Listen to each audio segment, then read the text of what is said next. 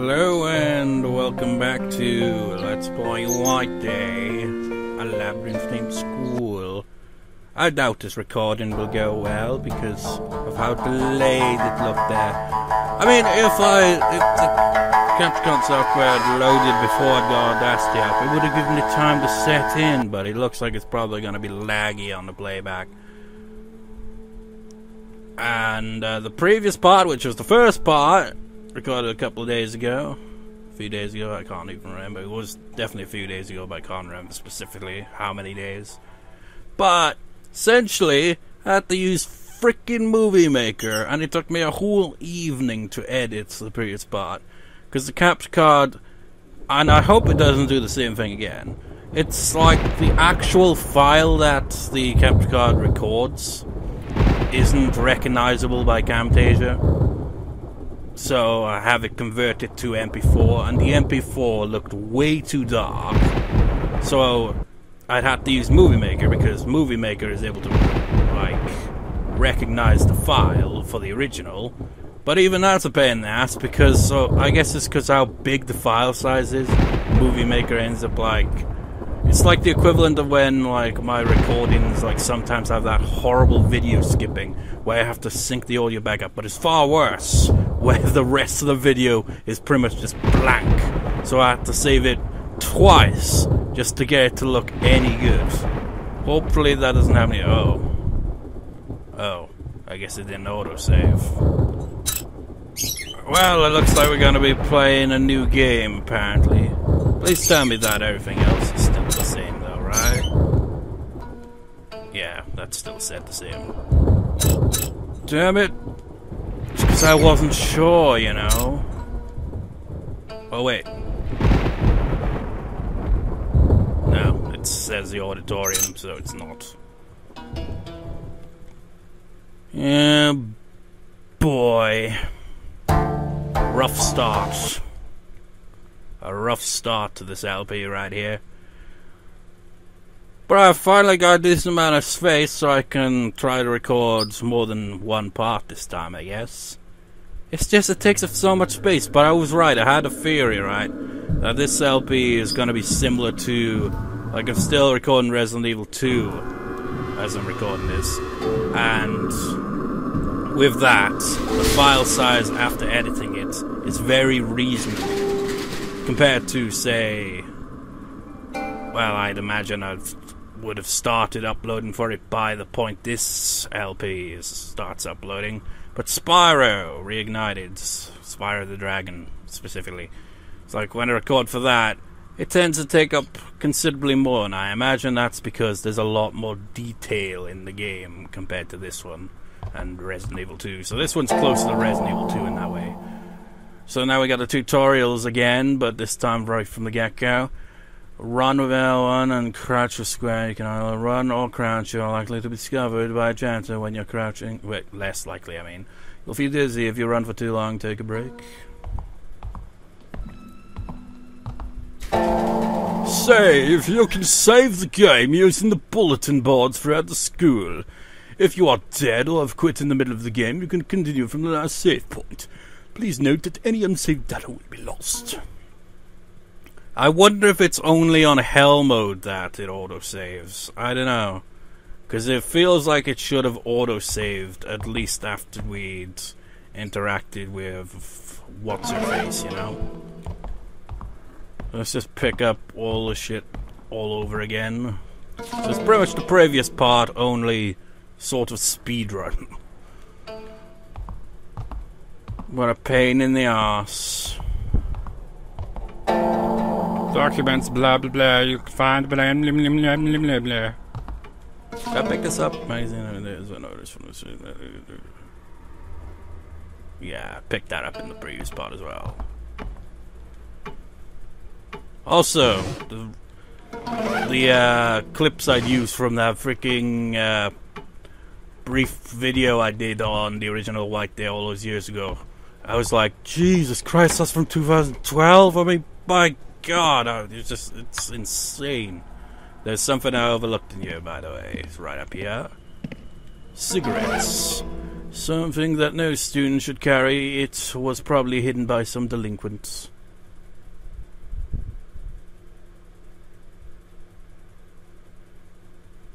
Roseanne.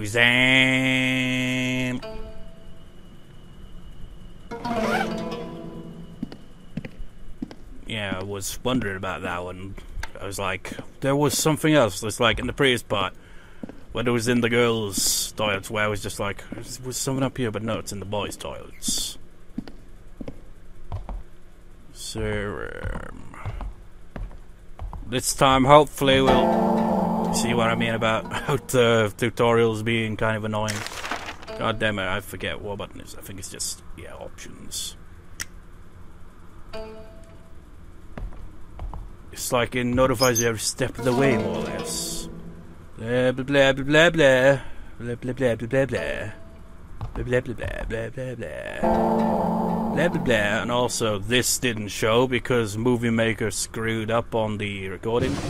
But essentially, it's this thing right here. There's a hole I can't figure out its purpose. Like I said, it's in the previous part, though. This game has a lot of stuff like that, where it's just like... So, does that have any relevance? Yes, it does, but not till later on.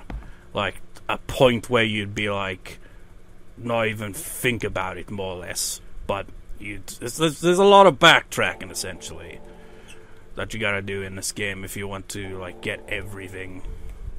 It's kind of a pain in the ass. Honestly, I feel like the next playthroughs after this one, like I'm gonna do at least, how many playthroughs would I do? It's like there's 3 characters really, and they each have like 2 endings, and I'm gonna go for the one that I got along with the alternate ending for that character as well. Then the next playthrough, maybe play it on normal mode, go for a different character, and then go on to another character after that, and then, like, after that, do the extra character one, and then after that, finally play on hell mode to get the best ending for the main heroine, whatever, you know, the main female character, ji-hyeon, because, you know, it plays a very big emphasis on her, doesn't it? It's like, in the intro, it's just like, oh, it's focused on her, so she must be the main one.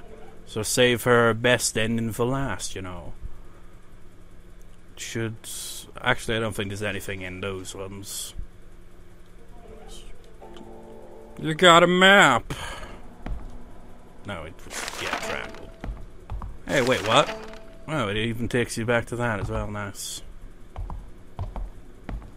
One thing that you're gonna want to do in this game a lot is, when you leave a room, be sure to turn off the light. It's like, why? There's no danger yet, but of course, it's a horror game. They're not gonna... Well, some horror games aren't very subtle at all. They just throw you right in, but... This is old school, man. This is like... You know, it's weird, really. You see games like this a lot nowadays, but if you think about it, the original came out in, like, what, 2001? So does that make it kind of ahead of its time? Because like, it's only in kind of recent years, well, it's mostly since Amnesia came out that a lot of games like this kind of feel more common. But back in 2001, it doesn't feel like it would have been as common. I mean, back then, Silent Hill was still in its peak days, man. It's just...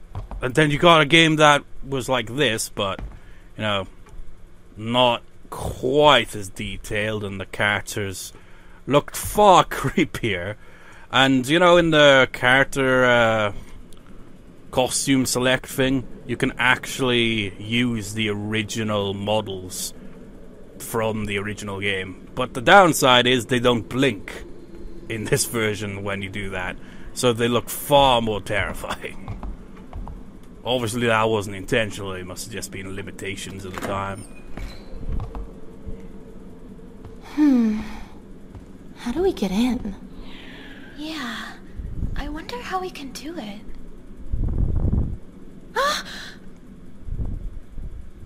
Oh my, you totally startled me just then.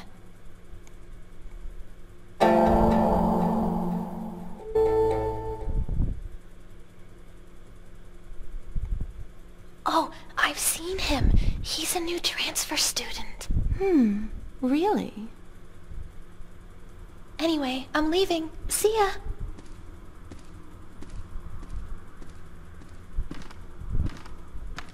I'm Sung-ah Kim, homeroom 8. I behave Millie. This was out of the blue. But it's nice to meet you. So, why did you come to school at this hour? You know, in the previous part, I showed like clips from the video I did on the original. Even the dialogue was different back then. It was just like, where it's just like, that's a funny name. Sorry. I mean, to be fair, it was an odd name. I'd used Blue Dragon as a name in that one, but here you just got the protagonist's proper name. I left something here. Yeah? Heck, the I'm whole glad that you're scenario here. plays out a bit different, really. Are going to help me out. I mean, in the original, an alarm just goes off and just freaking, you get the worst puzzle from the get-go, where you got this annoying alarm going on, and you've got to solve the puzzle while the annoying alarm is persistently playing in the background. So the scenario is quite different, but it is pretty much, for the most part, the same game, but with, you know, up-to-date graphics. Not sure how much well, there's quite a few differences. Like, there's other stuff in the game as well that probably the original did better, and some things that this remake of sorts kind of improves on, but whatever, let's continue.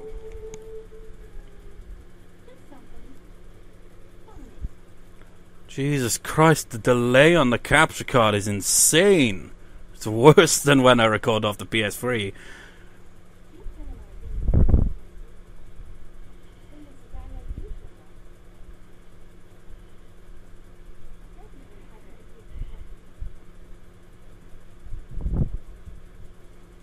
It's like, you know, like I just said there, like on the PS3 it would be like maybe 1.5, 2 seconds delay. This, it looks like there's 3 or 4 seconds at least of delay. It's insane.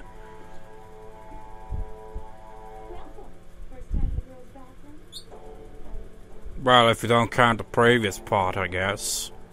Cause that's what kind of helped you.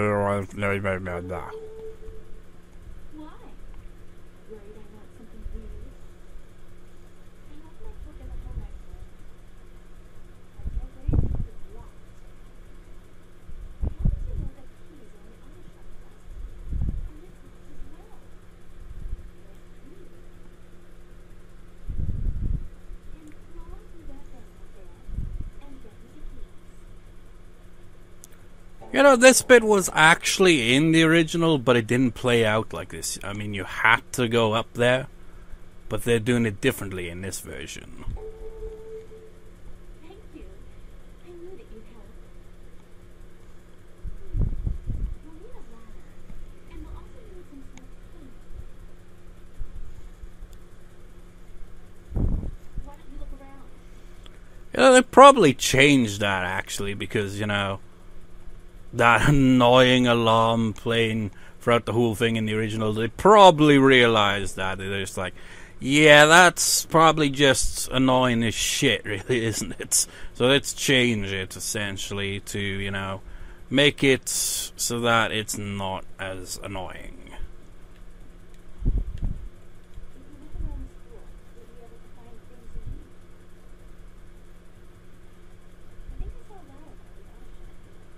Let's not annoy her this time, I guess. Takes up time doing so anyway, so... Oh yeah, by the way, where is it? We can actually get to see it this time, hopefully. This fly looks like ji-hyeon. We don't even know her name yet, because she hasn't introduced herself yet, but she's the girl with the glasses. You see, you get these things around here a lot, but you're just like, but there never seems to be anything there. Unlike the other one. Oh, wait, what's that? Nope. You don't have a hole in that one. There's also something else. These things right over here.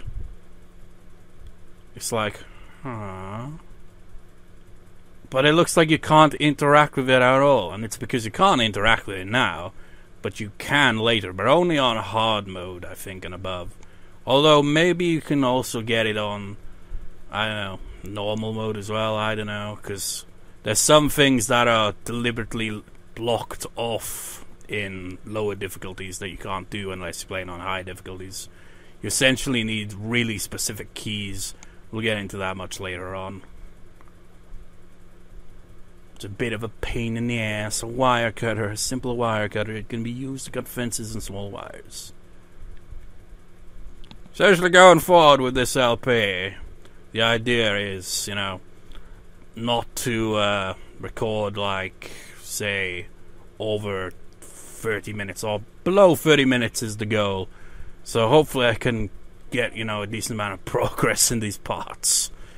Because the first playthrough is probably going to be the longest playthrough of the playthroughs. It's like I said, I'll do a couple of playthroughs to get all the endings. And also, like, at the end, kind of get the best ending on Hell mode.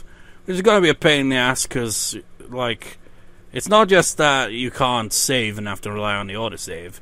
It's like, you know how I said the pens save the game? Well, in Hell mode, every time you quit the game, so essentially anytime you're just like, okay, that's enough progress for that, so you leave the game at that, uses up a pen. And if you die in the game, you also use up a pen. And if you don't have any pens left, well, the game is over, essentially. Game over. You can't continue that save file.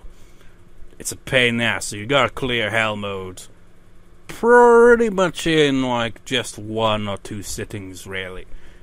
I mean, unless you get really lucky and don't get killed much, if at all, because there's plenty enough pens to find. But anyways, construction area note: lighting repair work in the first floor of the main building.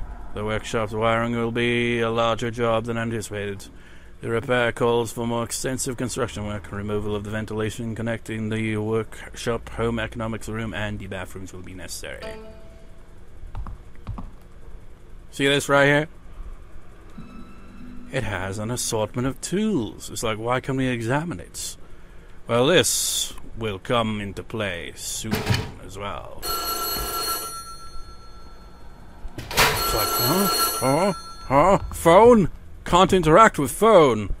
That's always bugged me every time I play for this. I'm just like, oh wait, look at that.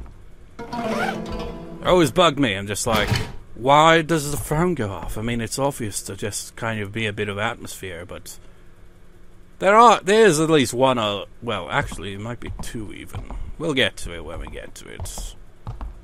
It's just a bit of atmosphere there. Impactful the first time, but when I played for the game multiple times, you know, a lot of it kind of loses its impact. The trouble with a game that's pretty much like, hey, play for the game multiple times to get all the endings and unlock the one costume you get for completing every ending, which I find is a bit bullshit. Consider how many costumes there are, but most of them are DLC. It's kind of bullshit. They could have made it so that, like, if you achieve, like, it's like, for example, her costume, ji-hyeon's costume, and ji-hyeon, and the other girl who's the extra character. They all have costumes that are unlocked by getting all of their endings, essentially, which is straightforward. And then there's, like, other characters as well that have more obscure ways to get in the costume. Like the protagonist here, he's just got his default clothes, but he's got an extra costume that you unlock by completing the Ghost Collection. Then there's another character whose extra costumes unlocked by getting all of these figurines that you can only obtain on Hell mode. And then another one where you have to complete all the freaking endings on every difficulty. But it doesn't count the extra character for some reason to unlock it, so I guess that's one saving grace, but it still was a pain in the ass. I mean, why couldn't they make all the other costumes unlockable?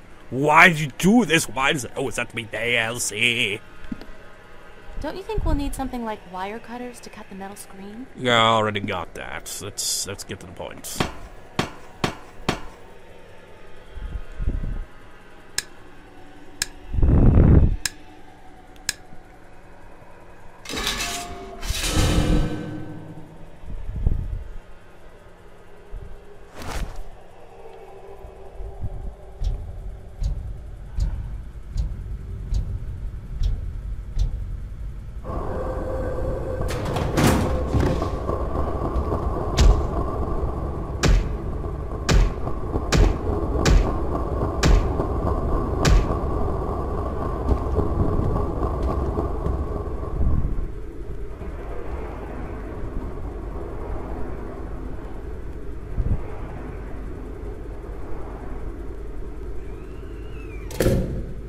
who closed the door? Well, that was a thing that happened. He doesn't react at all. You get like a text message for the hints thing on normal and all that, which gives you a really stupid hint. It's just like, oh, beware of the janitor. It's just like, no shit, he just freaking probably killed that guy. It's just like, what the hell, man? Puzzles, yet they just, well, it's because the tutorial is different from that, though. It's only for the very first section of the game that you'll get these. Some puzzles need to be solved using a cursor. You can hold on the area where the cursor changes to a hand and click the X button and move and solve puzzles. The puzzles are ridiculously easy, in this case anyway, but some of the more kind of, well, some of them, let's just say, aren't quite as straightforward as you'd think. But once you figure them out the first time, you can solve them easily because you know how they work.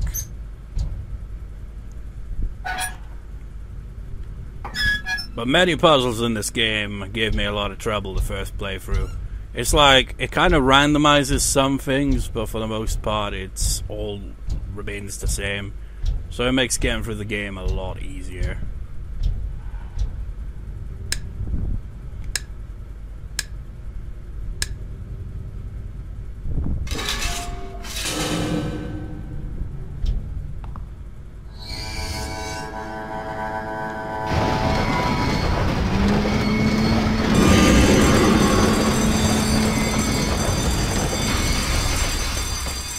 Now this alarm, as annoying as it is way better than the one in the original.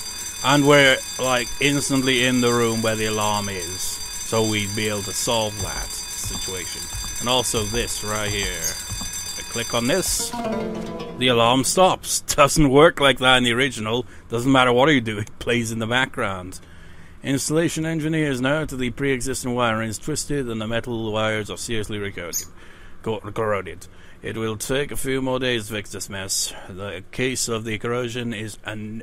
If the corrosion leads to an overload, thus triggering the alarm to go off, it can be shut down temporarily by connecting the third and fourth sockets. So it's pretty straightforward. I don't think the puzzle was all that complicated in the original. I think some people had some confusion with it, but I can't remember.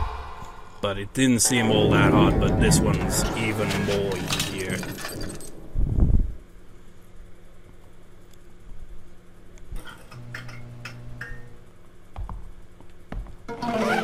Metal token, a wooden token that has the metal symbol on it. It gives off a lucky vibe. Home economics classroom key, the key that unlocks the home economics classroom. That key, and maybe even the tokens, I can't remember, but that key was definitely not in the original, because the home economics room, which is right next to this, which is the reason why she's enlisted our help to get the key to that room, well, in the original, that didn't happen. You could actually go into the home economics room right from the get-go. In this version, though, you don't actually get to go into that room at all, with the exception of Hell mode. I think you can access it later on in hard mode as well. I can't fully remember. And also as the extra character. That's the only times you'd be able to access that room. It's kind of odd. It's like when I played through it originally, I was like, what's in that room, man? It's like the one room that you could never seem to get to. And it's just always bugged me as a result. Until I, eventually saw what was there. Oh. Huh. Not bad. Thanks a lot.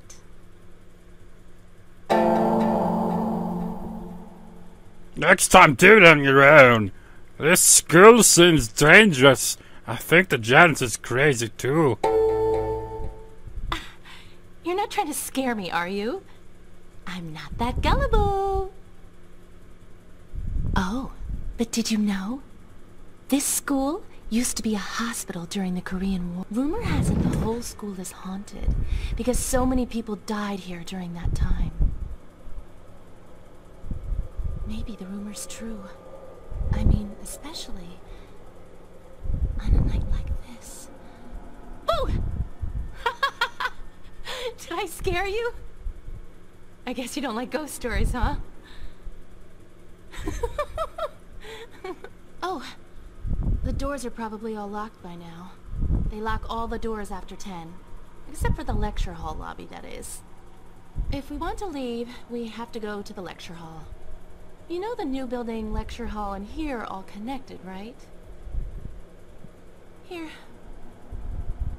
This is the key to that hallway there. Could you open it on your way out? Go ahead. I still have something to do. Yeah, did you, like, just like, main building, one central hallway key. A key that unlocks the fire shutter on the first floor of the central hallway in main building 1. Anyways, it's just like, I didn't say anything during the cutscene, just let it play out, you know.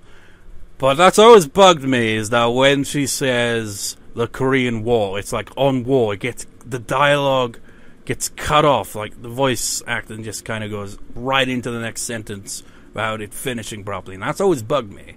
It's like, you can also have the voice acting in Korean, and I think it flows better there, where it doesn't get cut off randomly.